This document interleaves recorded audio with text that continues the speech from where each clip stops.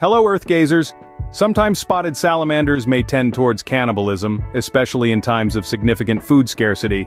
The spots on the spotted salamander draw attention to the animal's toxic skin. The poisonous secretion when entering the eyes or mouth can cause inflammation, muscle spasms in small mammals, rapid heartbeat and high blood pressure. They can connect their sensory and taste systems, allowing them to perceive their environment even without physically touching objects. It possesses a dual respiratory system, including lungs and cutaneous respiration. Its body is capable of resisting the development of cancer. It can detect ultrasound, a rare ability among amphibians. The brain cells of the spotted salamander have the ability to regenerate,